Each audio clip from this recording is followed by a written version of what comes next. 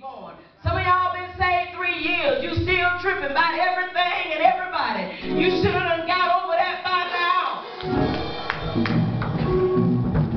People talked about you before you got saved. People still talking about you, just a different crowd of folks. That's all. And then, Bobby, you talk junk when you weren't saved.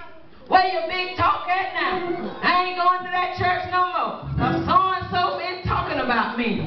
If that were the case, Sister Darling, I'd have stopped preaching about a year ago. Cause they were talking about me all over town. All the way in Florida, all the way in South Carolina. Folks didn't know me, but they knew my name. But I'm still here. And I'm still preaching. And I realized that what people said about me couldn't stop me. As a matter of fact, I want to say thank you, because now I'm more anointed.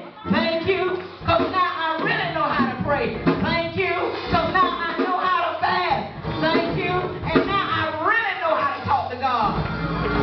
Somebody ought to say thank you for my haters. Thank you for my liars, because they push you closer to God. I wish I had some help up in here. It's a clarion call. Let me just go for what I know. I'm trying to follow my notes. Y'all know I don't do that too good. Let me just break it on down. Come on. I come to you so I can walk and talk and get us on out of here. But God is saying this. It doesn't matter what you're going through. It don't matter what you've been going through.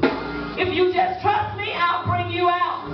And I can bring you out with your hands held high. Your bank account might be at -00 right now. But he said, I am the God.